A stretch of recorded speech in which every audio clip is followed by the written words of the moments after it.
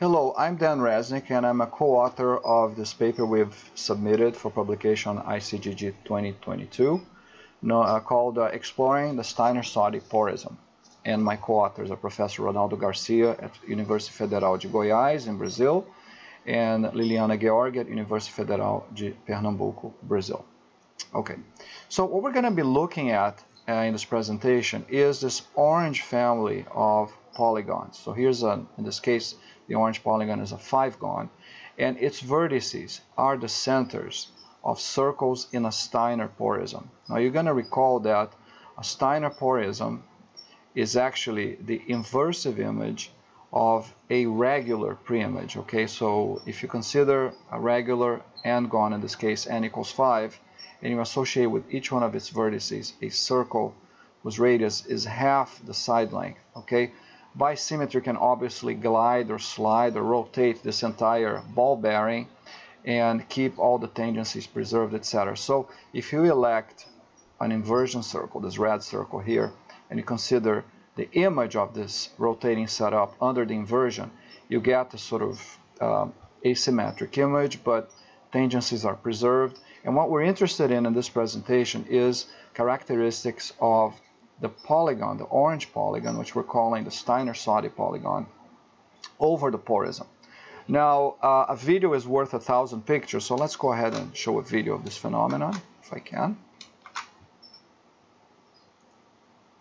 So this is a setup I was telling you guys about. So here's in this case here I have a Steiner chain with 5 circles, and incidentally, the chain is inscribed in a fixed circle, this light blue circle here, known as the outer Soddy circle, and it circumscribes a fixed inner circle known as the inner Soddy circle. Okay, so the circles in the chain, they lie in the interstice between these two circles here, and they are tangent to the two circles simultaneously, and all the circles in the chain are simultaneously tangent. Now, as I said before, we're interested in this orange polygon here, whose vertices are the centers of circles in the chain. And in this video, we're going to talk about a few properties of this family of polygons. And why is it a family? Because as you glide the chain around, and this is a porism, right? The orange polygon moves. So what we're interested in is analyzing invariants about this family here. Now you can already see that a few phenomena are happening, that the centers of the circles in the chain, they move along an ellipse, this gray ellipse here. And if you define this polygon as we just specified, its sides are going to envelop a circle. None of these two results are obvious. You have to go through some derivations. But you get that this family here is simultaneously inscribed in a fixed conic and circumscribes a second conic or caustic, which is always a circle. Okay, now let's go back to our slide presentation. Okay, so the main results that we want to talk about in this short presentation are the fact that the orange family, which we're calling the Steiner-Soddy family, is Ponceletian. So recall that a Poncelet's porism relates to a one-dimensional family of polygons, which is simultaneously inscribed into a conic while circumscribing a second conic. Okay, so we show in our paper that this is the case for the family of polygons defined by the centers of the Steiner circles. Okay, very interesting observation is that the foci of this outer conic, this outer Poncelet conic, so here's one focus, here's a second focus, they are precisely the centers of the inner Soddy and the outer Soddy circles of the chain. So I can show here F1 is the center of this circle, and F2 is the center of this outer circle here, which is only partially viewable. Okay. Now, very interestingly as well, is the fact that this family of orange polygons conserves this curious quantity here. So if you call its internal angles theta sub I, I'm going to be conserving the sum of tangents of the half angles.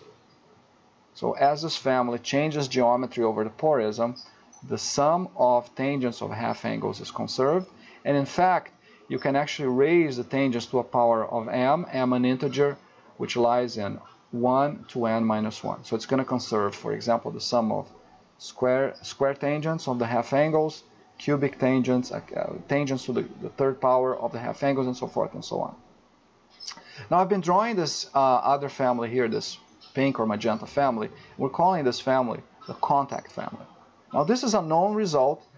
The fact that this contact family, what do I mean by contact? Where the blue circles touch each other, okay, you also have a polygon. Okay, now you can see here that just by construction this magenta polygon is inscribed in a circle, and it will actually circumscribe an ellipse not shown here. So this family is also Ponceletian. Okay, now a result that we proved in a recent paper with Pedro Reutemann and Ronaldo Garcia is that this family, since it's known as a harmonic polygon family, what does harmonic mean? It's a polygon that is inscribed in a circle and circumscribes a special ellipse known as the Brocard in ellipse. But that's not germane to this presentation, but we use the special term harmonic. So this contact family, the magenta family, conserves the sum of powers of the cotangents of its internal angles. So we have these two neat conservations over these two Ponceletian families, which are derived from a Steiner chain. Again, you can raise a cotangent to a power of m, and m can lie between 1 and n minus 1. So let's see this in the video. So I'm going to go ahead and switch to the video, and I want to point out that while we're actually running this video, I'm actually displaying up here, and it looks like this is not catching it, but I'm also displaying up here the sum of the half tangents. You can see here.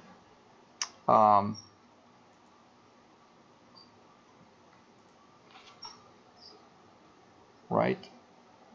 Yeah, so just bear with me. Now you can see that up above, I'm actually showing the sum of cotangents to the power of k, and each one of the numbers up there refers to a specific power. So the first magenta number, minus 1.78, is a sum of cotangents to k equals 1. And then 1.205 k equals 2, so the sum of square cotangents and so forth. And this relates to the internal family. Now, the outer family, the orange family, is shown over here. So you can see these numbers, the sequence of numbers here, refers to the sum of the half tangents raised to a power of k. And what you're going to see in the video is that that sequence of numbers is constant, except for the very last number. Because I'm going power of 1, power of 2, power of 3, power of 4, power of 5, right? So let me go ahead and run that. Perhaps I can go back to here. And I want to, yeah, so let's see if I actually make that run. So you can see that the first 4 digits are not changing, the first 4 quantities are not changing, and the very last one, which is when k equals to n equals 5 in this case, it changes. Okay, very well. And this actually works for all n. So, you know, n can be 3, 4, 5, 6. So you can have any number of circles in the chain, and you're going to have these two conservations. So just to recap, the SSP, the Steiner-Soddy Porism, which is the porism of the orange polygons, conserves the sum of half-angle tangents raised to the power of m. M can go from 1 to n minus 1. We proved this in the paper. And we have this older result that the contact family, the magenta polygons, will conserve the sum of cotangents of their internal angles to the power of m, m going from 1 to n minus 1. Okay.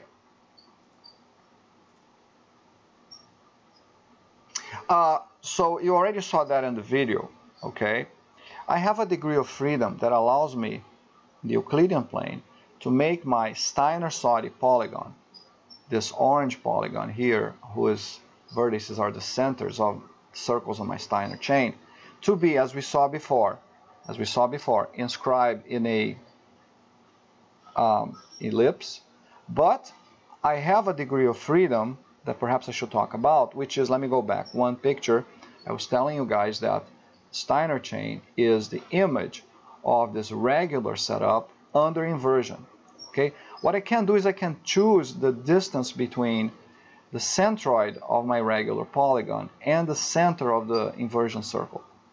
I can vary this. So let's say I'm going to vary this continuously across the x-axis here. It turns out that if this inversion center is located in the preimage of this circle here, so the outer Soddy circle on the side, its preimage is this internal circle, okay, to the regular setup. Now it turns out that if this inversion center is placed on top of this circle here, the SSP, the Steiner-Soddy Porism, is going to be inscribed in a parabola. So if the inversion center is inside this inner circle, I'm inscribed in an ellipse. If the inversion center is made to be right on top of it, I'm going to be inscribed in a parabola. And if the inversion circle is actually outside of this circle here, I'm on a hyperbola. Okay? So you transition from the outer Ponce-Elysian conic from an ellipse to a parabola to a hyperbola. So what that picture was showing you guys is that here's the inversive image, the Steiner chain. This is one situation when I'm actually now inscribed in a parabola. So you can see here that this curve here, this outer Ponce-Elysian conic, is a parabola. Okay, and you get special properties in this case that we're not going to go over, but they are described in the paper. And you can see that one of the special properties is the outer Soddy circle degenerates to a line.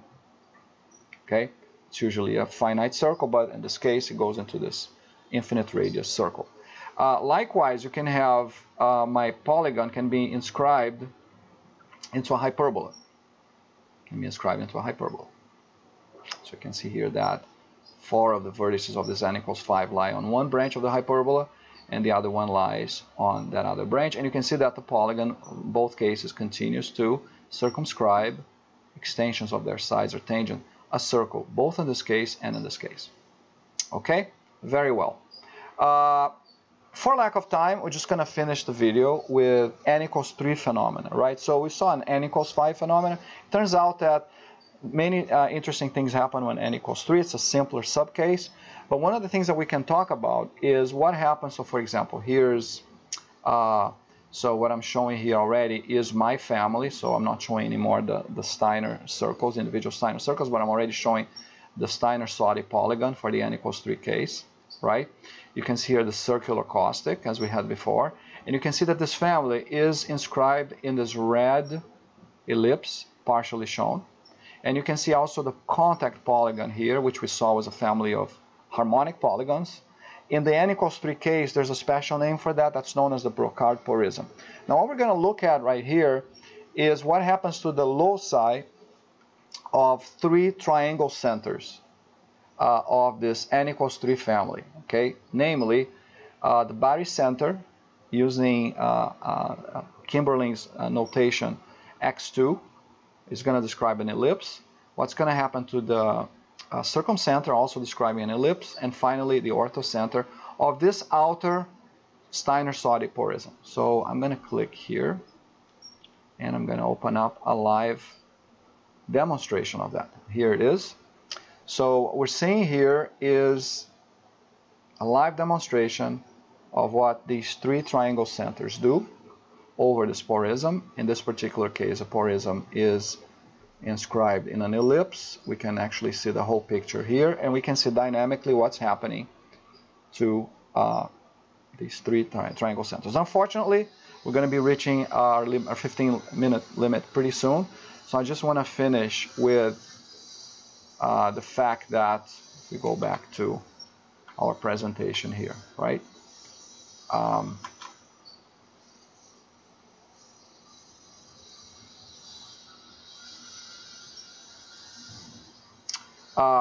I want to finish with the fact that you can also continue this exploration with more triangle centers.